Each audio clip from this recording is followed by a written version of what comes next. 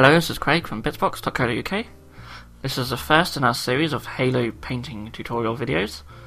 So in this video I'm going to be painting a metallic purple scheme for the Covenant. So as you can see here, I've got a CCS ship. It's already been primed in black primer, and here you can see an example of the scheme we're going to go for on this little Corvette. So we've got a like metallic sort of gradient in purple going to magenta with some blue lights also. So we're going to begin by giving this model an undercoat of lead belcher. Now I'm using the Citadel air range because in this tutorial I will be using the airbrush.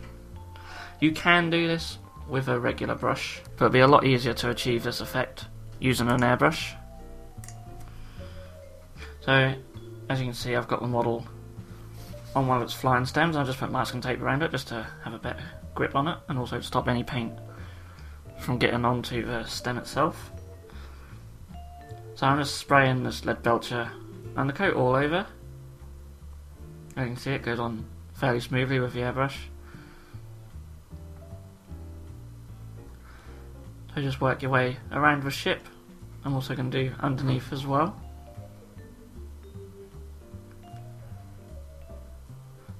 Now in this tutorial I'm not going to spend as much attention on the underside of the ship as I am on the top.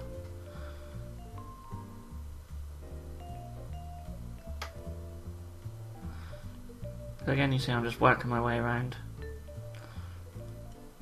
with the airbrush, getting a nice even coat all over. There you can see it's a bit speckly, that's just the nature of the GW metallic paints. You can see it's sort of a bit speckly. There are other metallics available which will probably do better, but these are just the ones I have on hand at the moment. So I'm going to take some Runefang steel, also from Citadel air range.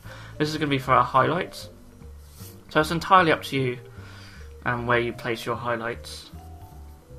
I'm going to be going for the front of the model and around the sides and on the back as well, and just a little bit towards the middle of the model. So I don't know how easy it'll show up on camera, as it's a fairly subtle highlight.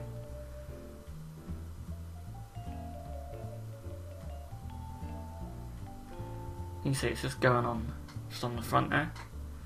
Now you could work your way up through metallics, maybe use an iron break going between and then work your way up to Runefang steel, but I didn't really see the need to do that here. So you can see I just do a little bit in the centre, just some on the sides, some on the back also. These are going to be the areas where our magenta is going to go on. I don't want that to be a lot lighter. So I'm just going to do a little bit on the underside as well. Now with the underside I am just going to do all that just in the purple metallic, but that'll give us just some highlights as well. So you can see it don't show up greatly on the camera, but you can just sort of see it as it's being applied. I'll just go over these areas just again, just to make it a bit stronger. So with that done, we can now begin to add the purple. So I've got some Ghost Tint purple from the Badger's Minotaur range, and I absolutely love the Ghost Tint colours. I think they're fantastic. When you apply them, it's well worth just being very light on the trigger and just dust them on and just build up gradually, because if you go on too heavily they're just going to pool up and you won't get the desired effect. This is why I prefer to use them with an airbrush rather than a regular brush. So you can see I'm just going very lightly in the middle, and I do actually go a bit too heavy to begin with. You can just sort of see it where it pools a little bit. So with the rest of the model I'm just going to be very light on the trigger. Now you want to go over all the areas that you want to be purple and just leave the areas that you want to be the lighter magenta. Doesn't matter if you overspray onto these areas a little bit, but you just want to build up the colour just where you don't want the magenta to be and just where you want it to be purple. So just take your time with this and just go around just building this colour up.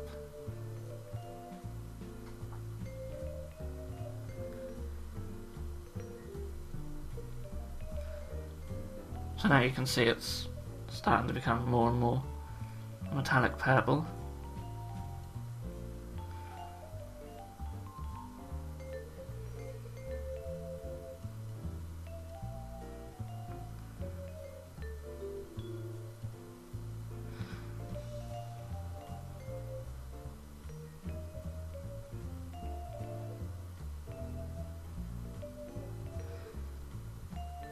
You can see as well where the sides are on the top of a ship. I do go back to them later on as well and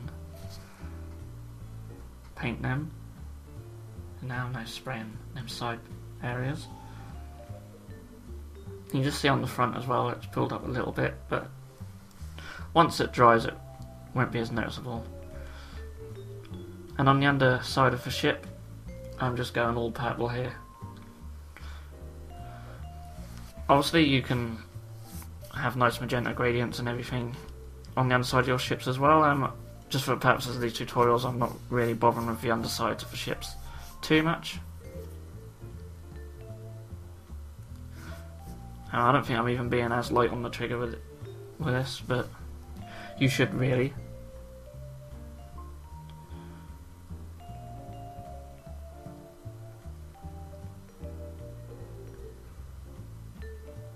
I just build up that purple on the underside as well. And let's go around the sides as well, just making sure get all the areas that you need to get.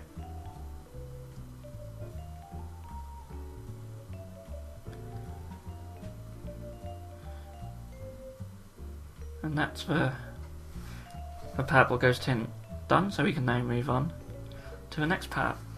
So you need to make sure this ghost tint is dry before you go on to magenta. Give it a good hour or two really. Then we move on to the magenta.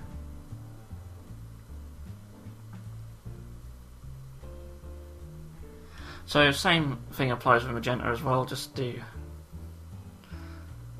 light passes just over the areas where you want the magenta to be. So I'll start with the front of the ship. Just gradually build up that magenta. Now in this tutorial I didn't put as much magenta on the front as I should have done really, so that won't look as strong as it does on the Corvette. So just be mindful when you do it, just to you can do it as heavy or as light as you want. But for some reason I don't know if I just didn't see like that wasn't on as heavy as I'd like. You can just sort of see it looks nice. It certainly looks alright on camera, but in person I would have done that just a little bit heavier. But you can see what effect is I'm going for here. And these videos are just to show technique. They don't have to be sort of spot on accurate with every detail. As you can see, just from them two ghost tints we're getting a really nice gradient effect now. So I really like having magenta just sort of makes the model pop. And it's a bit hard to see on camera with the reflections in some areas, but you can see just how nice this magenta looks on this model. And I'm just going back in again in some areas to make it a bit stronger. You see there's a really metallic shine on it now. So I do apologise if the camera doesn't pick up as well as it should. So I've now given both of the ghost tint colours plenty of time to dry. I think I left them for about 4 hours. Ideally you should leave these overnight or 24 hours to dry really. But if you leave them for about at least 2 to 4 hours, just make sure they're not sort of tacky, make sure they feel dry. But I certainly recommend at least 4 hours really. So now that they are dry, I'm going to come in with some satin coat varnish from Minotaur. Now you can use any varnish here, whether it be gloss, matte, satin. It's really up to you, depending on how shiny you want the ship to be. But this step is vital. If you're using ghost tints, then you must varnish them, because as soon as you put any other colours over the top without varnishing them, the colours will bleed through, and that's not what you want. So I'm just giving it a very quick satin varnish all over.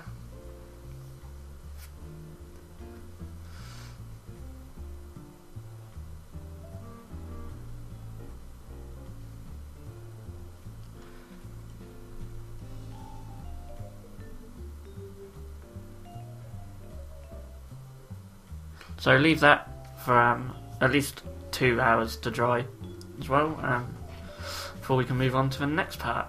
So the next part I'm going to do some OSL for the lights. That's object source lighting, so basically a glow effect for the lights.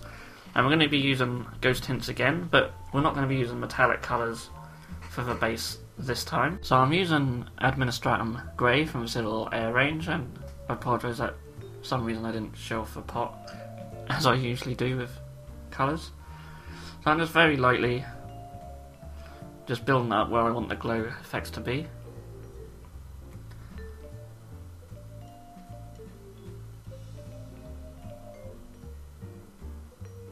So I'm being very gentle on the trigger here, just to build up very gradually, because obviously I don't want too much of this.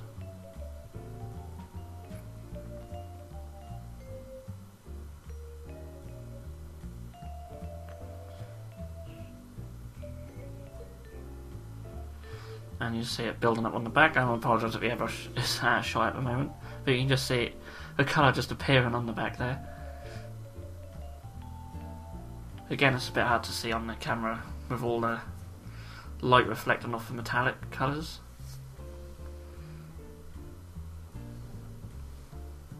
That's why I keep holding it just up to the camera so you can see where the paint is being applied. So just work your way around. Anywhere where you want these OSL effects to be. You might choose different areas to me. I've just sort of gone with where they are on the box art. And you see it just came out a bit strong there. Paint was just a bit too thin, so I was gone a bit light on the trigger, but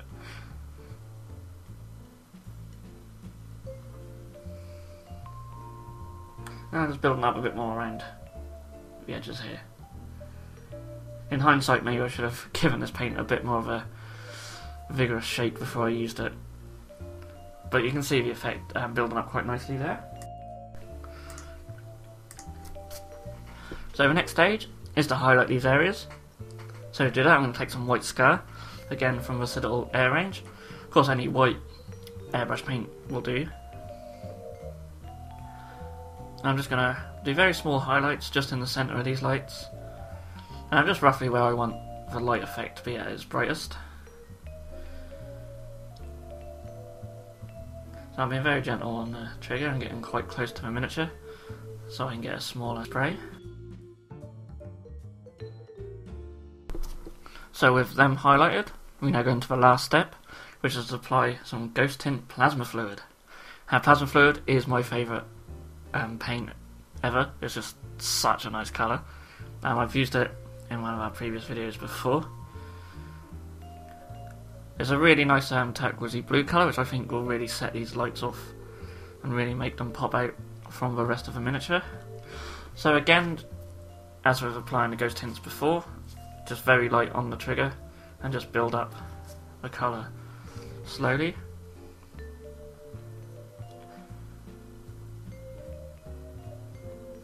So I'll start with light at the front.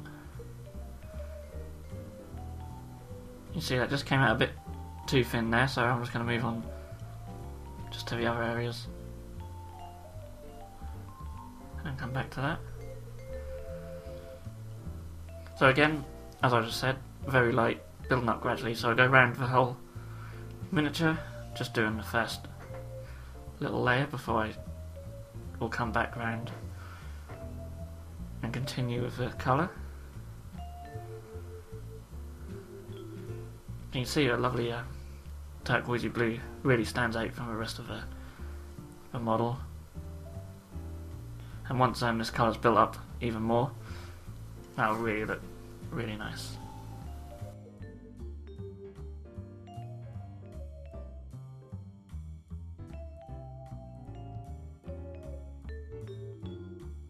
And here's the final ship, just paired with a little Corvette there. Now I really like this metallic effect, and I really like using the Ghost Tints. You can see, as I explained earlier, that I would have gone heavier on the front of the ship, so it would have matched the Corvette. As for the little green lights and engine glow, these will be covered in a later video, as they all apply to all the different methods of painting these Covenant ships. So, as always, thank you for watching this video. If you enjoyed it, please give us a like and subscribe. I'm still looking for a few more suggestions for UNSC ships, so if you have any other colour schemes or techniques you'd like to see for UNSC, please leave a comment below, and I will see you all in the next video.